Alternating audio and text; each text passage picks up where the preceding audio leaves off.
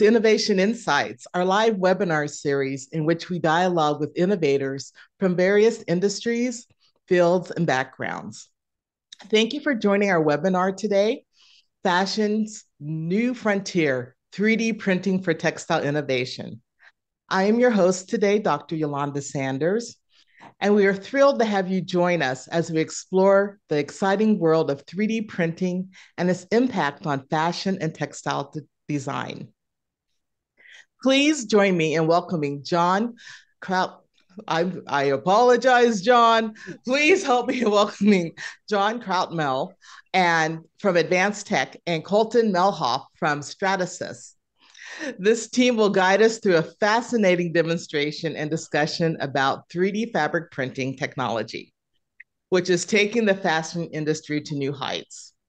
We'll learn about the trademark 3D fashion technology and how it's transforming the creation of garments, wear, luxury accessories, and the automobile industry. Oh my goodness. This technology allows direct to textile printing in full color, offering new possibilities for creating unique designs and optical illusions on various fabrics. So I'm excited to see what our guests have in store for us today. I ask that you put questions that you have in the chat, and we will have a dialogue about those. And whether you're a designer, manufacturer, or just curious about the latest trends in textile technology, I assure you, you're in for a treat. So let's get started. Welcome to Innovation Insights, John and Colton. Thank you for joining us. Thanks, Yolanda. Pretty excited to be here. And I could talk about 3D printing for hours. John knows that. You know that. We've met enough times. So I hope this will be a fun conversation. And yeah, questions and chat would be great.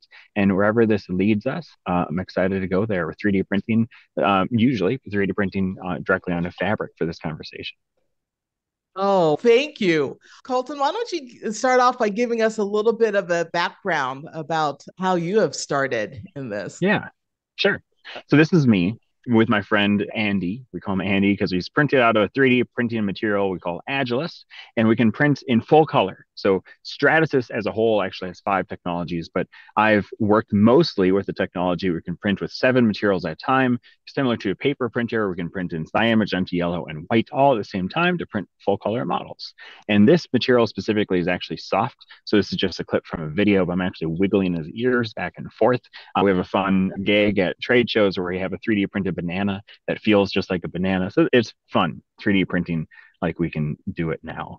I've been at Stratasys for 6 years. I actually started in technical support, fixing the machines. And now I've been an application engineer for 3 or 4 years, working on customer solutions and how do we best find the best workflow, software, hardware, what material to use, and needs. How else can this 3D printer be of value and have a better return on investment for our customers?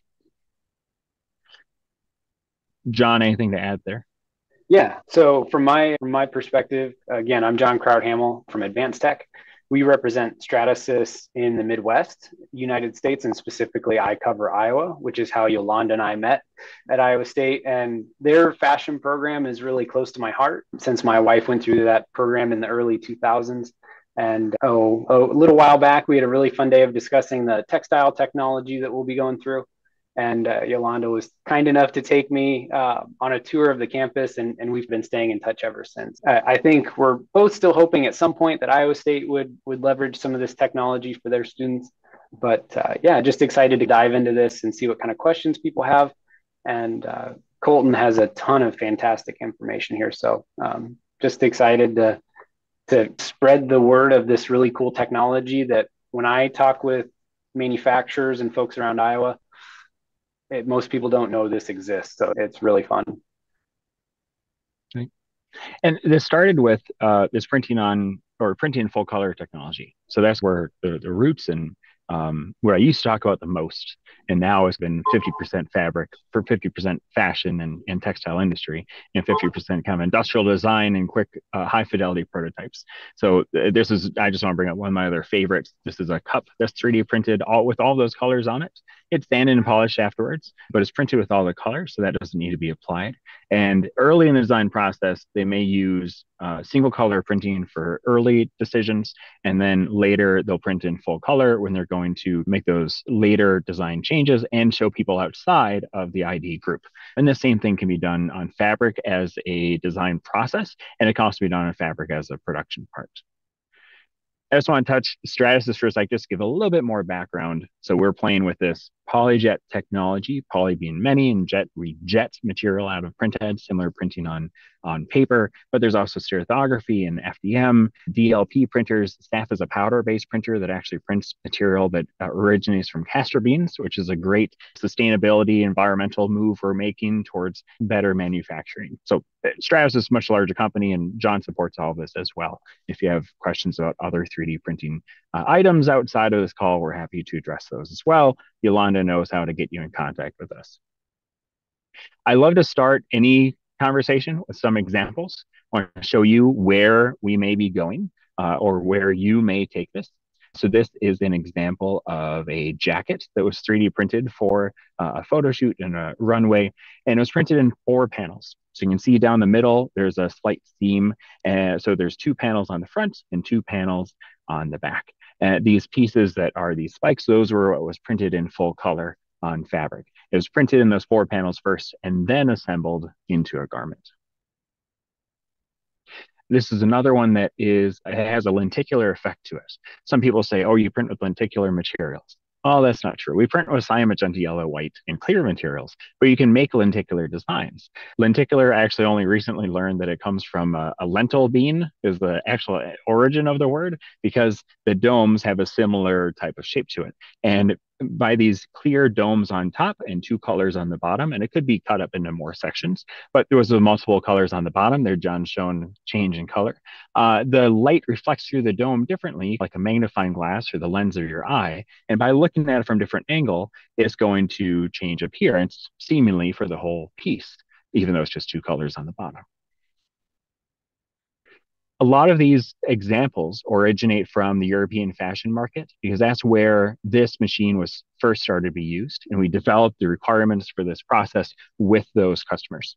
So that's where a lot of these designs come from, but can definitely be used by more than just the fashion market.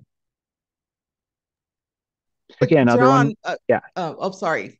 Colton, you mentioned more than just the fashion market. And I saw some research and some information on your website about working with the car industry, especially in Europe too. Yep. There's been some concept cars that have been at shows with the 3D printed designs on them. Off the top of my head, and John may know this, off the top of my head, I can't remember what brand it was, but there have been. Yes. So there have been concept cars designed with that. We haven't seen it. We have seen polyjet print in end-use parts on cars already. We've actually seen that years ago, but not 3D printing on fabric as an end-use part on a car. But it has to get to a concept car first before it gets to the consumer market. And that's where it's at right now. Thank you. This one does not have lenticular design, but still that color inside of a clear rock type element on the outside. Love that one. And then I always like to show this one because it doesn't consume the entire thing. We aren't just looking at 3D printed parts. We're looking at a garment that has value add by adding another manufacturing technique to the process. One more there, and then I want to get away from dresses a little bit. So, of course, handbags, and then we'll get you a little more of the non-fashion things here in a second.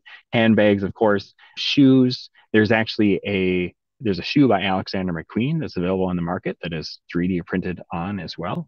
That one's exciting. And then we idealize where else would we use this technology outside of fashion. So one concept would be to use it on speaker meshes, and this could be done for a home use, but also for larger applications. Think of at a corporate conference room, you may have speakers on the side, and then you could 3D print on those to match the corporate brand and match the season that they are in. consumer. Priority Design met with us to further imagine what could you use this for. And they came up with Braille. So you could 3D print Braille dots on clothing to know what that clothing is, or on other items. If you have multiple dog leashes, you can know which one is which. Or watch bands or bracelets. So here's some bracelet designs that Priority Design came up with. And then more that we don't have examples for, but we see a lot of interest in, where I like to see this going, is especially in animatronics. You imagine like the first couple dresses we saw, based on the way the model is moving, the dress was changing appearance in a couple different ways. And with animatronics, you can closely control what are those movements to get the look that you want. So animatronics I see as a huge application. Costume design for theme parks or on TV as special effects in movies. And then a lot of swag, stuff we always get, keychains, handbags, anything to do with, to think of diaper bags or those types of apparel where you want it to look fashionable, but it's also functional. And how are you going to bring those two things together? That's where I see a lot of this happening too. And then also in the art space. And I didn't have an example of just pure art on these slides, but we have a portfolio here, a QR code or 3D printed art.stratasys.com. And those, we have some art pieces where it actually started as something the model would put on them, and it was printed as a solid piece. So it would weigh like 10 or 20 pounds. And now we can do it directly on a fabric, so it's much lighter than these art pieces were previously. Some of them were worn, some art pieces were printed not for use on the body. You did forget to mention the pet fashion market. Like those neck scarves that we talked about with custom logos or animal names on it. They could be very customizable to each individual consumer. So I'm working on an example right now of, let's say, like a dog collar, and it could be printed directly on the collar, or it could also be a widget that is printed to attach to the collar, and I could have the dog's name, or maybe an embedded. We can print and pause in the middle of print, put an NFC chip in there or RFID chip in there to then communicate the information, like an embedded chip would be for the dog, but one that you can read with your phone instead of reading it with an expensive scanner for pet chips. And that could be something smaller than clips on, but is possible with 3D printing. And I'm guessing a question that's typically in the back of the minds when we talk with people about this is, okay, if we're going to be putting this on garments, if we're going to be putting it on pet wear and all this kind of stuff, could you talk real quick, and you might cover it later, but I forget, on machine washability? Yeah. So these pieces are washable with home use or industrial washing and drying machines. It is not good for dry cleaning, but for traditional washing and drying, works great. I have washed pieces at my house. I have coworkers that have washed their pieces. They have some denim jackets with cool designs on the back, and they wash them at home. So the adhesion, how durable are these designs, depends on what the design is. For example, the first example we had were these tall here, this one on the right, were these tall spikes. That's not going to be as durable compared to pieces that are a bit flatter, like these pieces here, the third from the right. So it depends on that. And then on the material we're printing on. When this is printing on the material, it's actually wrapped around the fibers and holding on to those fibers. And the fabric we're printing on may have better or worse adhesion to the part. So for example, a leather or a vinyl PU material, if there's nothing to hold on to, it'll print, it'll attach. That'll work out just fine, but it's going to pull off easier than other materials. So materials like, there's a fabric called scuba, has nothing to do with scuba diving, works great. Suedes and ultra suedes, those work great because there's the little fibers to hold on to, even though they look like leather, they just need something to hold on to. And that, John, gets us into the print process. How are we going to do this? We talked about PolyJet is the technology we're printing with. And this technology has 1,500 nozzles on the print ends. So it's jetting out 1,500 individually controlled nozzles, 8 materials. There's a support and 7 materials next to it. So we're going to jet out this liquid resin. And then a UV light here is going to cure the resin. That's the catalyst of this reaction, changing the liquid into a solid. It's like cooking an egg. Put the egg on the stove, turns from liquid to a solid. If you put that egg on the stove again, it's not going to turn into a liquid. So there's another set of plastics called thermoplastics. Those can get soft with heat, and then they get harder again when they cool down. This is something else. This is a chemical reaction. So when I look at PolyJet technology, I sum it up high level for printing on fabric. It's an acrylic material. It's a photopolymer, so it changes to a solid using UV light, and it's jetted out print heads, really high resolution.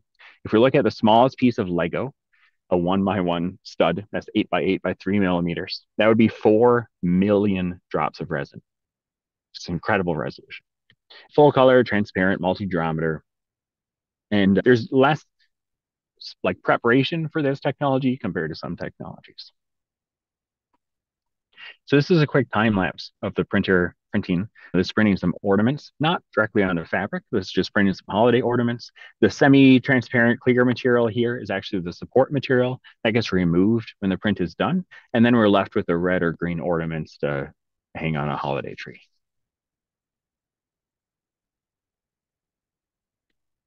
So basically, Colton, it can be used to print individual units, but also print it onto textiles. Yeah. Yep. Wonderful. So there's a question in the chat here. Does a printing need a specific type of fabric or base? How does a printing deal with stretchable textiles? Great question. Stretchable fabrics are great. I've done 2-way stretch and 4-way stretch fabrics. Spandex is one of my favorite materials to print on. The kind of difference just comes into how we're attaching it to the print tray. So this is the same printer setup compared to the previous video. Although in this one, there's a different tray in it that's going to hold the fabric in place. So there's this metal frame around the outside that's going to hold the fabric while it's being printed on in the middle. So some fabrics that are extra stretchy, they can't really be pulled tight to get all the ripples out of it. If you really stretch a fabric, then when you're done printing, it's going to then contract back together and you don't get the look you want. So for some extra stretchy fabrics, we'll actually use a adhesive tape in the middle to hold the fabric in place. And for non-stretchy fabrics, even like cotton t-shirt type materials, it is non-stretchy enough. We'll just place it on there and it's held on with the perimeter, and that works great.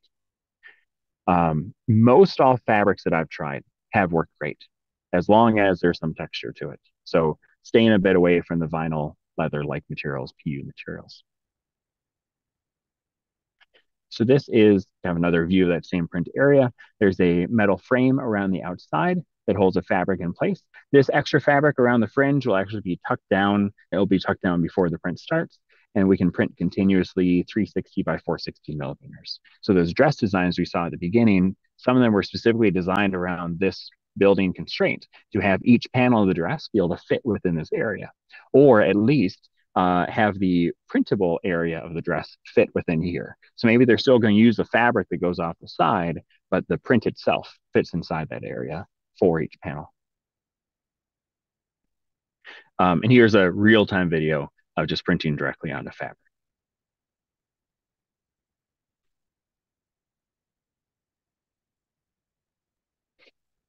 And Yolanda has quite a few samples of these types of designs.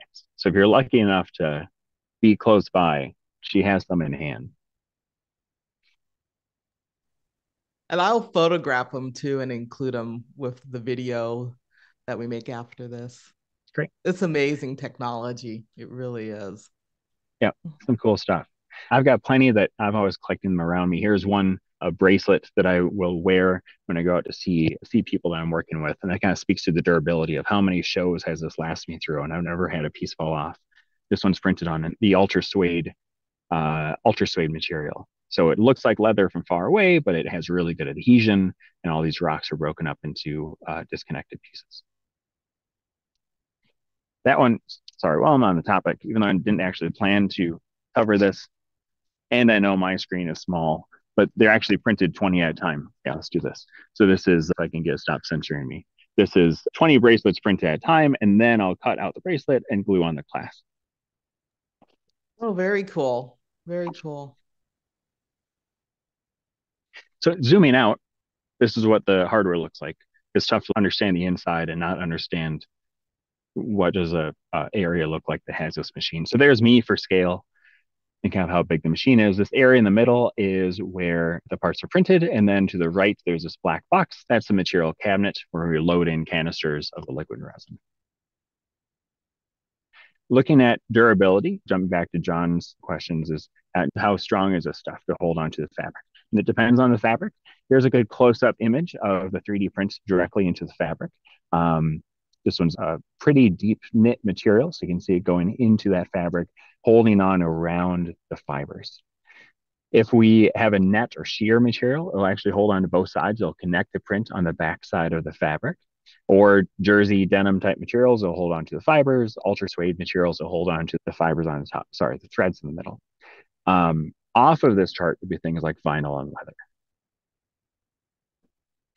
Shoe fabrics may look very similar, but they absorb resin at different rates. And our goal is to have the resin absorb between these two examples. If it's absorbing very quickly, then it's going to have the color spread too far.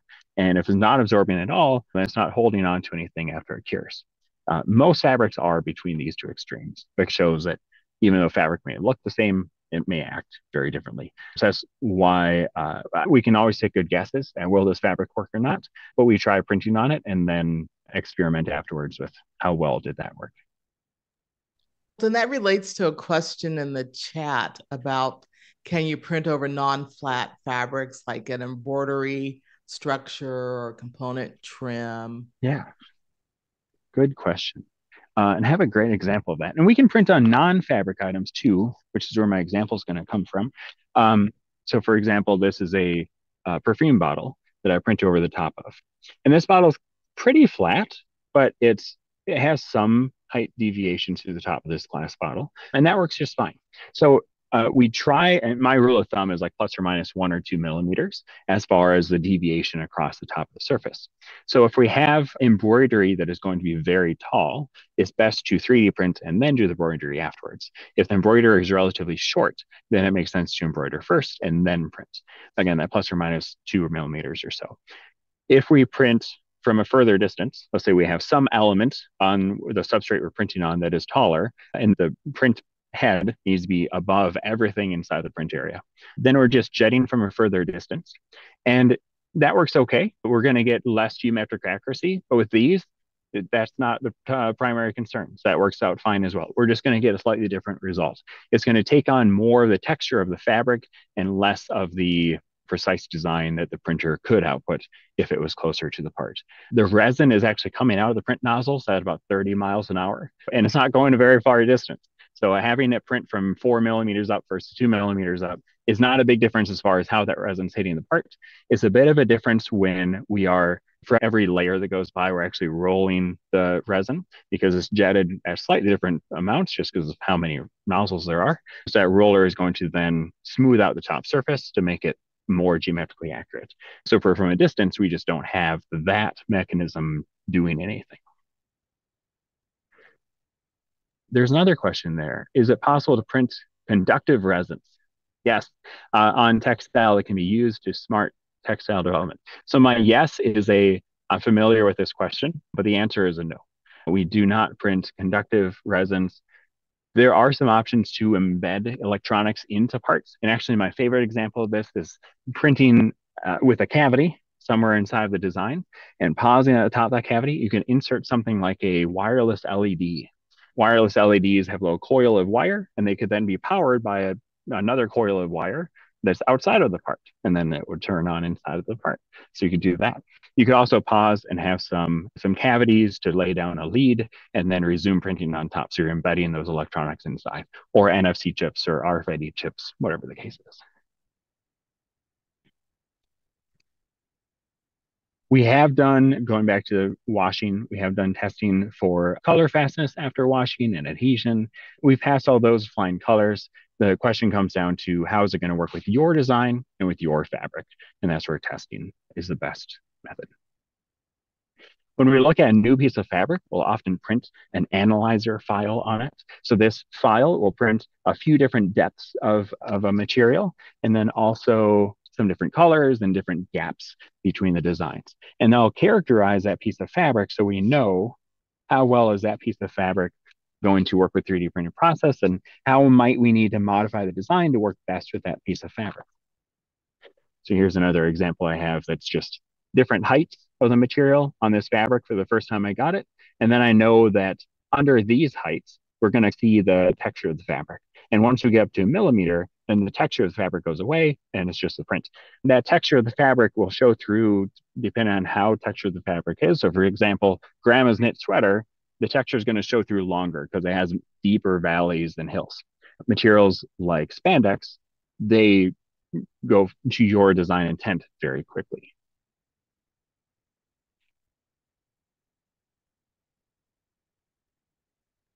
So I'm actually going to skip this one for the topic of the discussion. I think that was a little bit of a distraction. Looking at design. So how do we make a 3D file for this? And it's different than if we were to, let's say, embroider parts. If you're going to embroider something, you may be able to bring in just a PNG or a JPEG or a line art file, a vector file. But for this case, with 3D printing, we need a file that has volume to it. That's where the material is going to go. This can be designed in any program that you choose. Some programs are better suited for printing on fabric than others. When we print on fabric, we'll have many disconnected bodies, and some programs work better than that, or work better for that. SolidWorks, for example, is not good at those many different bodies. It works for some cases if we're doing small parts or long lines across the parts, but not many different bodies. For most of these examples, Rhino was the tool of choice. With Rhino, and I have an example on the next slide, we can program into it. For example, with my bracelet, we can program into it. I want a random point distribution across this area, and I want that to use a 3D Voronoi pattern, and I want to scale that, and then do it again in clear and have that scale a little bit bigger. You can program it all into it. It's like a drag and drop node-based programming language. You don't need to type anything out. It's just, and you see that come to life as you're making it. Blender is similar. It has a node-based programming tool. It's not quite as powerful, but it is free. It's also hard to learn. So I recommend that for university students. You have the resources, just need a laptop, download that for free, and you have the time to figure out how to use it. And mostly the determination for Blender.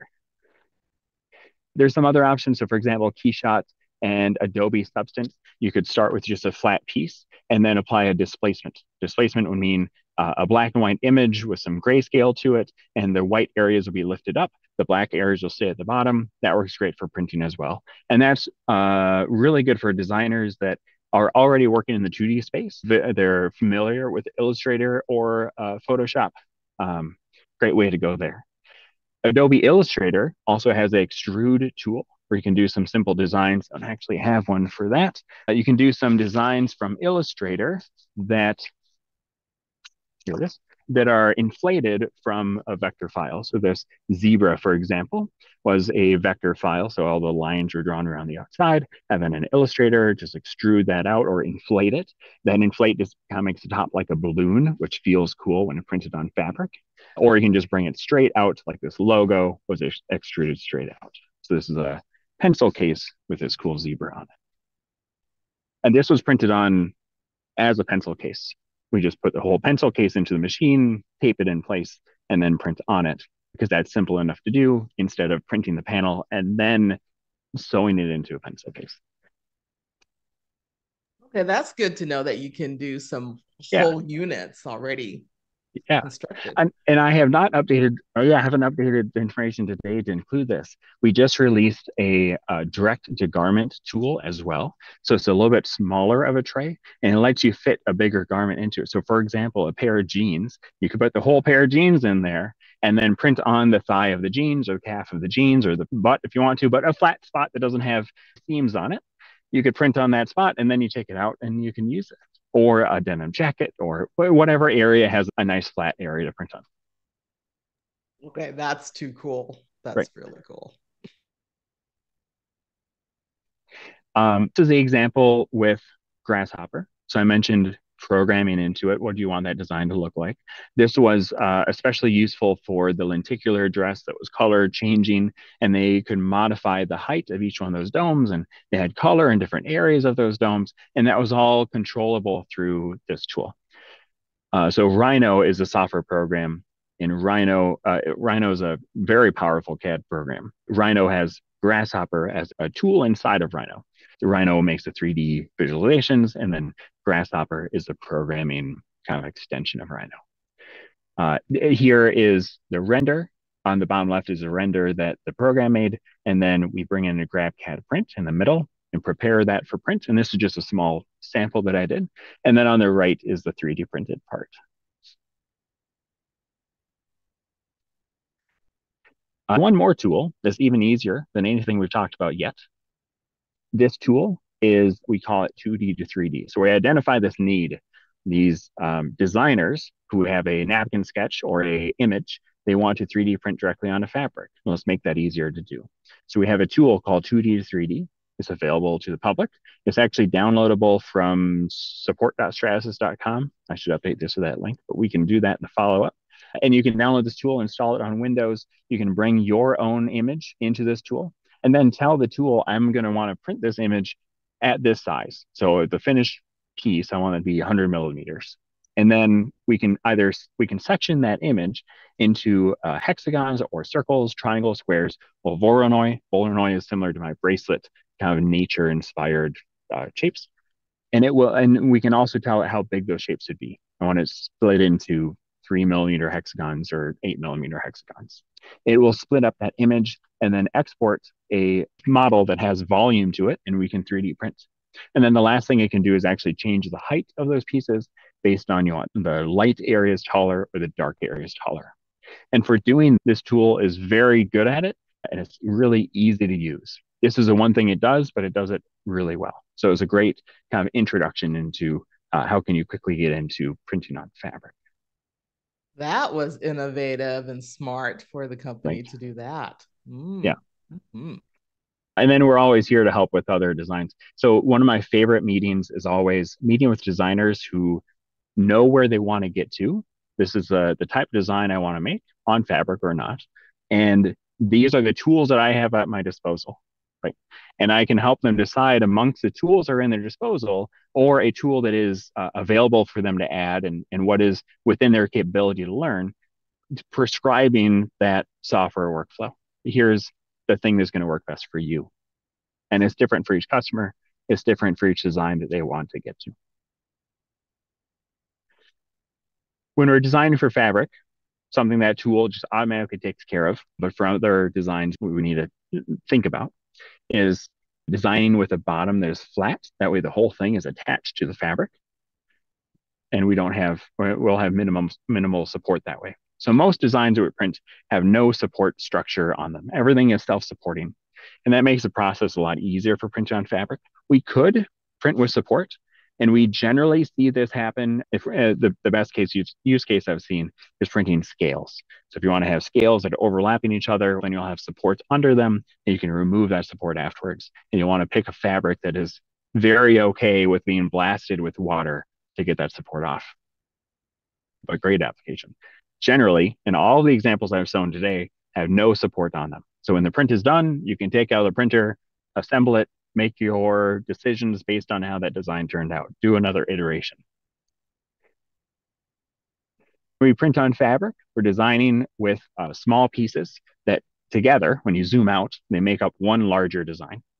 And that's for two reasons. One is so that the fabric can flex. So you'll notice that my bracelet is flexing between each of the elements themselves are not flexible enough to bend over. The material is soft. It's like a Shore 70. It's a little bit harder than a pencil eraser, but it's not going to bend like this. That's what we're relying on the fabric to do. And the other reason is that the material is actually curling a bit as it prints. That's just part of the chemical reaction. If you have a large piece on fabric, then the fabric is going to curl and just makes an undesired result. So printing with small pieces, my rule of thumb is like 1 inch in diameter or smaller. That works best. The exception to that is if it's skinny, we can make one long continuous line across the design. That works great because it doesn't have enough width to build up that flexing strength.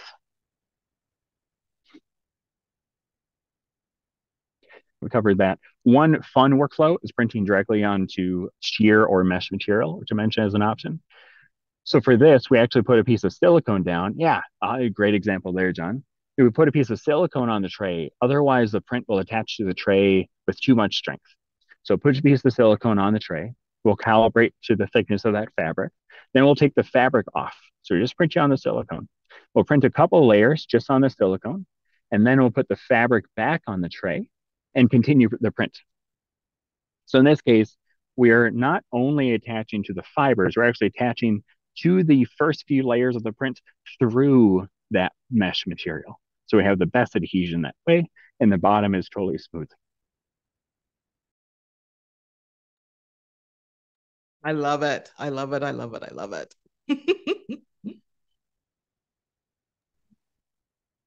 Now I'm good. Still learning how to use Teams after so many years of virtual. Yes, and then just peels off the silicone easily. So it is really cool. You want to appreciate that. Most people ask as their first follow-up question, how long does this take to make?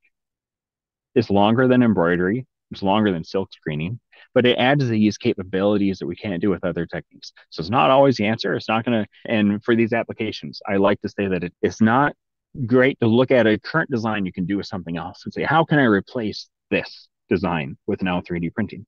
Probably isn't the best fit if that's the case, unless there's some pain point there. We're looking at what we have 3D printed, what other people have 3D printed. Now we can look at if people can do that means I can do this other design that is previously either impossible to do or really tedious. If you imagine some of those first dresses that have many small pieces, hot fix or those types of designs, they're tedious to put together. Now we can 3D print with all of those numbers of elements, tens of thousands of elements at one time. So then how long is it going to take? After I preface, here's a good application and why it may take so long, but why that's still valuable. Looking at a few examples here. This one on the top left is the front middle part of the dress of the lenticular garments. There's two of those printed at the same time, and total that was 1 hour and 15 minutes.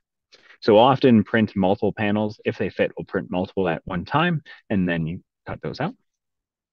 This one in the middle on the top is an example of a much smaller decal. If we're going to print out a smaller decal and then cut all of those into pieces, we could do 221 of those on one tray. And sometimes this gets into how close could they fit together. Sometimes you might need more space between them if you're doing keychains or some other type of swag item.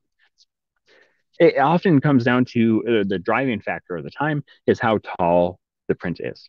Taller it is, the more passes, the more layers you're going to print.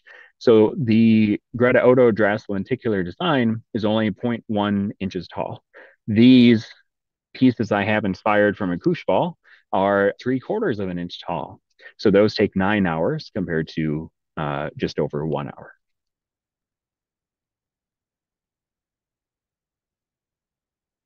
That's all I had prepared and planned. I'm glad we were able to cover all of it. Open to more questions, or Yolanda and John, wherever else you want to take this. I probably have a visual I can pull up and we can discuss it more. I just want to do another shout out for this 3D printed arts.stratasys.com site. Great examples like we've been discussing. And yeah, happy to talk about more and get connected. Colton, this is fabulous, just fabulous. It seems like you have been collaborating with individuals. How does that happen and work? Because we have a designer based in Europe, Naomi Kempfer. She works with designers across the world, and she is responsible for a lot of the collaborations we do. So when we have runway models, she works with those designers, pulls in the right people.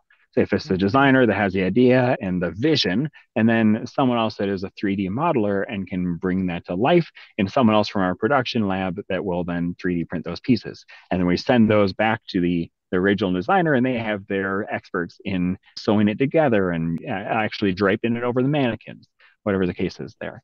And those take months to put together. So it's quite a bit of the work that happens leading up to those events. But they're a blast. Great. Oh, okay. We'll talk about that more. Yes. There is a question in the chat about sustainability and any thoughts on the sustainability aspects of the technology. The 3D printing industry as a whole, and would love to hear John's thoughts on this too, but as a whole, our industry, I would say one has a lot of benefits to sustainability, and on the other side has a lot of work to do. That's probably true for a lot of industries.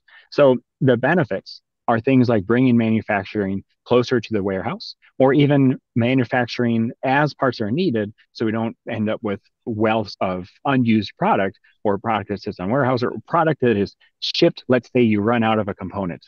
Some of my favorite examples is, say you run out of a component, and because you ran out of it, you now need to get a last minute order from your injection molder, which is halfway around the world, and then you need to ship it overnight shipping on an airplane instead of usually you'd ship it on a cargo ship, which is much less CO2 emissions. Now with 3D printing, you can just manufacture that component down the road or in your lab space down the hall. And that eliminates a lot of CO2 emissions. So there's lots of benefits around 3D printing, but as a whole, we have some work to grow as well. Stratasys released our first, there's another element to it, but part of it is sustainability. Our first sustainability report 2 years ago, and we updated it this year. And part of it is around social challenges and is also around environmental challenges. So we're covering both of those in this report. We're making good strides in that direction. There's some 3D printing technologies like our powder technology has material derived from castor beans. Great examples there that are very quantitative.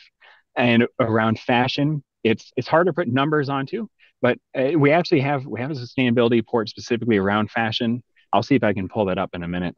But we have a sustainability report or sustainability numbers specifically around fashion. And a lot of it is reducing that excess inventory.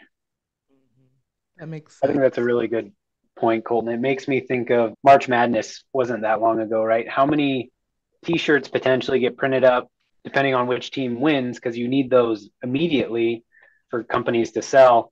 And when you just have direct access to the manufacturing, and you probably wouldn't want to do it on that scale, but especially thinking about higher fashion, if you only need to make two, you can be very quick to the part or the garment or whatever it is with little waste in typical or traditional manufacturing streams. So it's looking at it from a different perspective.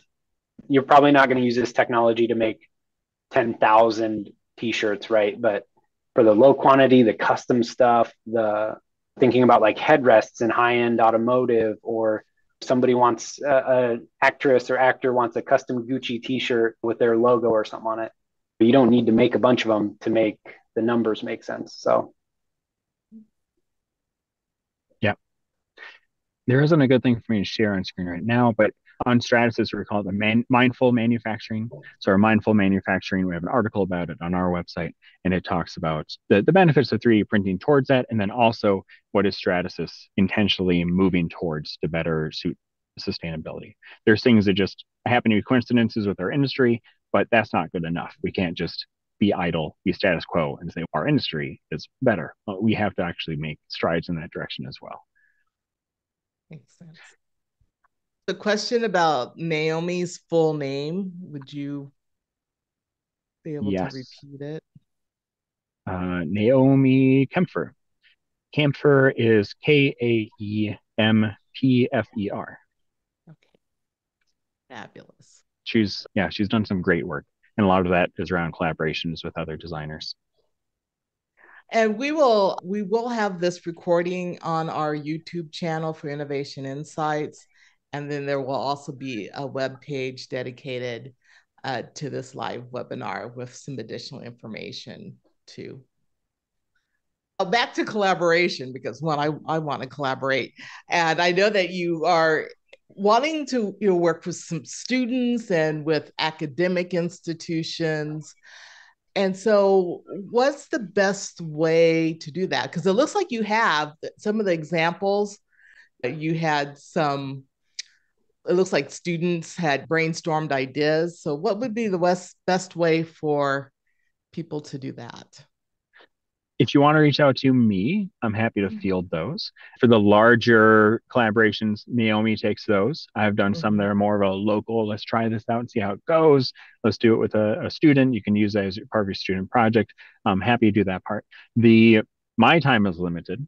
So the 3D printing part is easy and quick relative to working on what's the design process. How we're going to make this 3D file.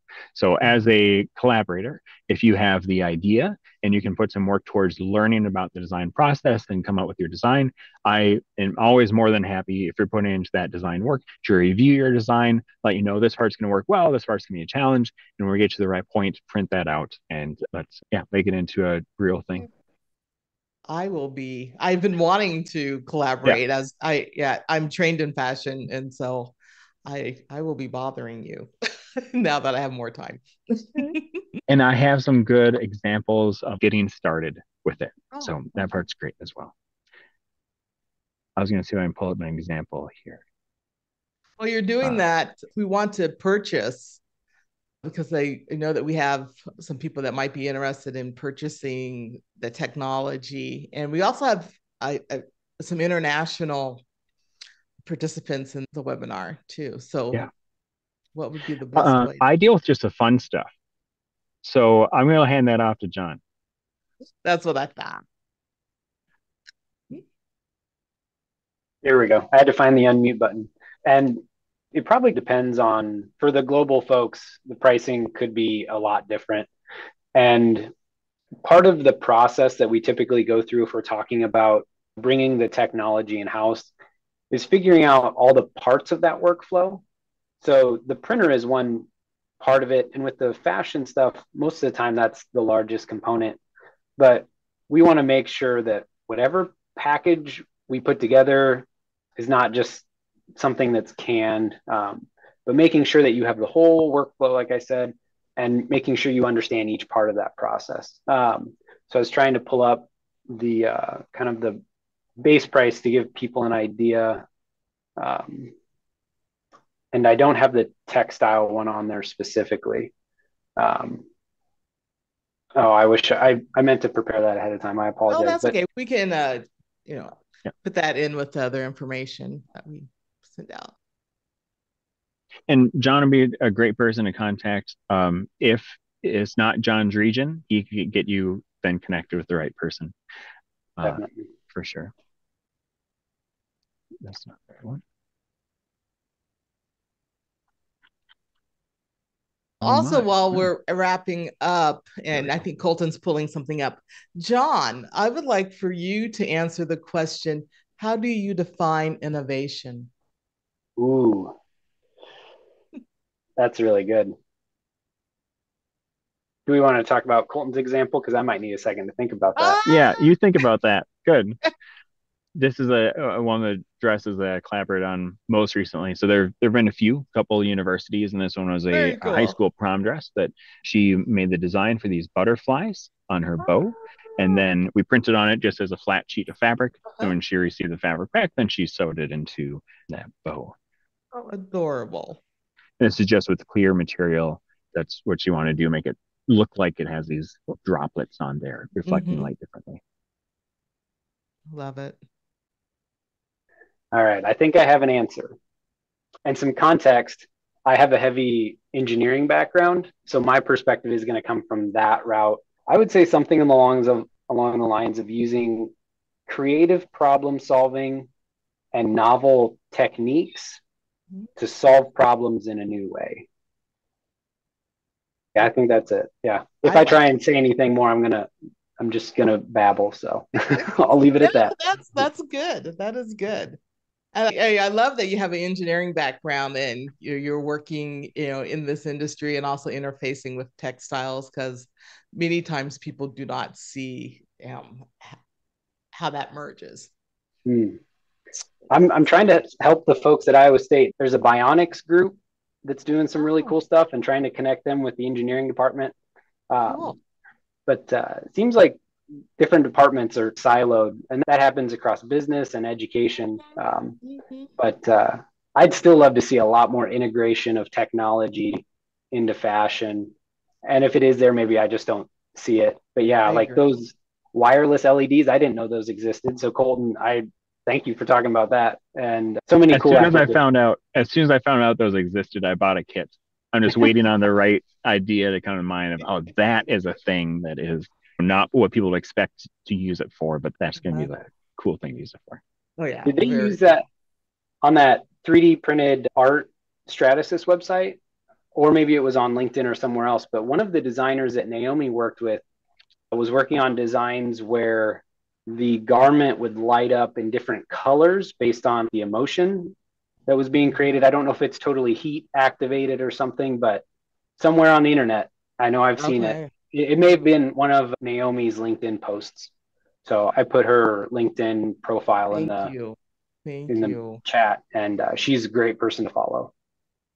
I don't think those are used. I don't know if maybe this is the one, but I don't think they were used in this just because there's so much light going on and there's so much opportunity in this one to hide LED strips going inside of the dress. These tiny LEDs could be used in hard goods or samples like that you can see all the way around the part. So there's no chance to hide a wire.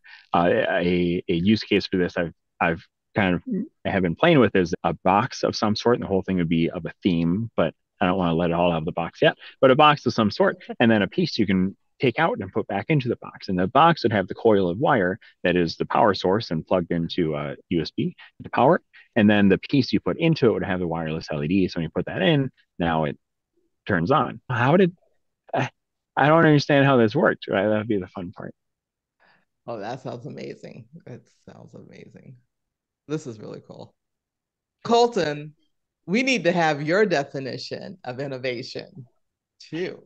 I think there's so many different ways it could be viewed. So I think one of the examples I love seeing the most is using existing techniques and technologies in a way to solve a new problem. I like that. I like that. Thank or you. a problem that those technologies were not designed for. Right? This was designed for this thing, but someone else is using it to save lives in this other way. That's very cool. That's great definitions. Thank you. We asked all of our guests on any webinar or podcast how they define innovation, and then we're compiling all of these. We put them out on our YouTube channel, but then I'll probably put them into some videos too. Very cool. So, as we wrap up, the best way to get a hold of you is through email, correct? And we will have that information available to our participants. Yeah. And someone asked if I can share the slides, and I will. I'll send those to you, Yolanda. And if you want to send those out and follow up, you can do that too. Absolutely. Absolutely. Thank you. Thank you for doing that. That will be good. Are there any other questions from our participants? Our last couple minutes. What is I have one. What is the most unusual application that you've seen of this technology? That you're like, wow, I did not think of that.